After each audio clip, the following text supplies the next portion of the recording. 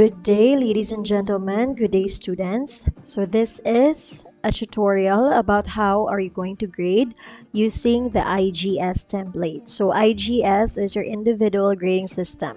So this will help me manage in order to determine who really did help in your projects, in your outputs per week, and it will also be like a term contribution rating. So how do we do this IGS? So for the IGS, you have to score for each criterion within 1 to 10. So with each of the criteria presented, we have 10 items here: attendance of meetings, quality of presentation of meetings, so attendance of virtual meetings, no? And then active participation during discussion, respect for team members' opinions, ability to meet deadlines, contribution to project execution, contribution to report writing, leadership and initiative, creative approach, and knowledge and understanding of projects. So with those 10 criteria, you have to rate your classmate within 1 to 10, where 10 is the highest and 1 is the lowest. So the passing grade or rating is 7, okay? Or yeah, it's 7. Then no member can have exactly the same score correspondingly for all items within any member of the team. Well, if ever there are students that have the same score, there will be a note here that will reflect that you have to review your scores because some members have the same score. So your goal is to ensure that there is this cell here remains white or remains blank. Then those gray cells should be filled out. So these gray cells should be filled out. So your names should be again in alphabetical order. Okay, so the A's first until and the last ones are the Z's, and then automatically whatever I place there, for instance, this is student 1, so automatically this is for student 1, so on and so forth.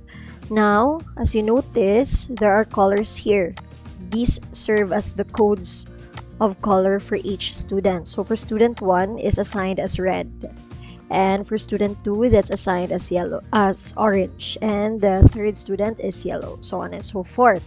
So in this case, these are in gray cell, mean to say you are to put here your ratings of 1 to 10. So for example, I am student 1 and I am all the values here are all my ratings. So meaning to say, question, ma'am, am I going to rate myself? Yes, you have to rate also yourself. So for example, I am student 1 and these are all my ratings.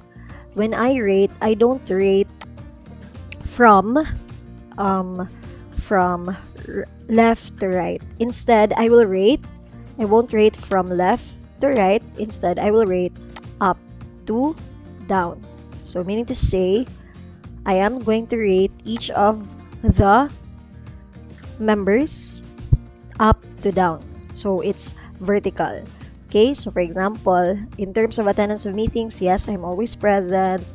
I'm always giving quality presentation, so on and so forth. So maybe that's a 9, 8, 10, 10, 10, 10, 10, and 10. And then the next one is student number 2. So let's just say the orange one is assigned to student number 2. So for student 2, I will rate her. Attendance of meetings, she's not always present, so I'll just give an 8, 7, 9, 10. So meaning to say your rating should be up to down or vertical.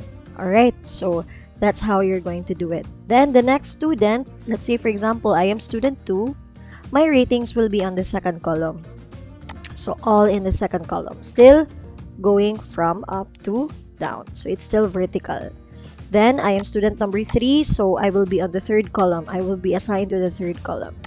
So it's not the typical grading wherein you do it from left to right or horizontal. Instead, it's up to down. Therefore, after all the members have graded, these scores are then solved using a formula, and the 9.7 here will be reflected for student 1. So that means all these scores are the grades or the ratings of student 1 by all the members.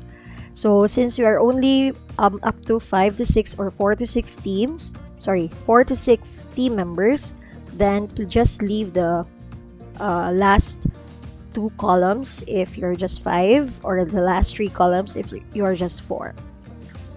What else? There are times that the review scores will appear. So I'll show you. So I'm going to show an example wherein the cell here is not blank, meaning to say there's an error. More likely, there are students that have the same scores. So if that's the case, the percentage contribution here will not appear.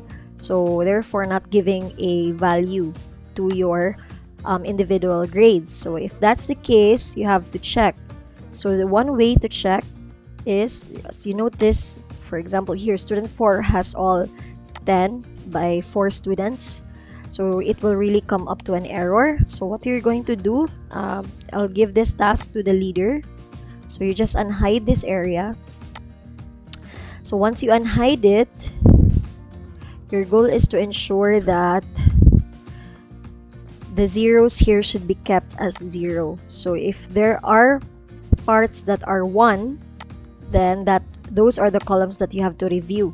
So this is column 1, 2, 4, 5, 7, and 9. So that means, so this one, these are the columns that you have to check. So A and B, A and C, A and E, B and C, B and E, C and E. So if that's the case, you are to make sure that they are different. So here you should not put 9 here, because the column D, or the 4th column, is the same with this one. So you have to change the position. So you might put the 9 above, so putting that differently. Then here you may put 9 here, and then just put 9 here, so long as they are not of the same row, because it's very rare. So you just keep the one with 10. And then as you notice, there's no 1 anymore. So as you notice, if there are already no 1s anymore, therefore the contribution score will appear. And ta-da! Therefore, as you notice, the highest rating is student 4 with green code, meaning he will get the 100%. So if, for example, I will give 4.5 here, then student 4 will get the 4.5. So please do not manipulate the data. Please be honest in grading, and make sure that the black and white part in the right side remains blank, else you have to repeat rating because there are students with the same score. That is the tip that I provided a while ago. Just ensure that they are not of the same row or of the same column. And what else? If there are only 6 members, leave the last rows empty. Instead of rating per column horizontally, you are going to rate it vertically as illustrated a while ago. And if you have questions, please don't be afraid to ask. So for week 2, you are only to provide one IGS only for week 2. The same with the next week's, one weekly individual grading system output only per week. So once again, the very critical here is to ensure that the white cell here remains white, and ensure that the percentage contribution will show up here, and all the members will be able to score in the gray cell. And again, do rate vertically, not horizontally. So that's it. That's the individual grading system, and I do hope that you'll be able to familiarize this, because this will be the IGS that we're going to make for the entire semester. Thank you very much for watching, and I hope that you understood the system. God bless.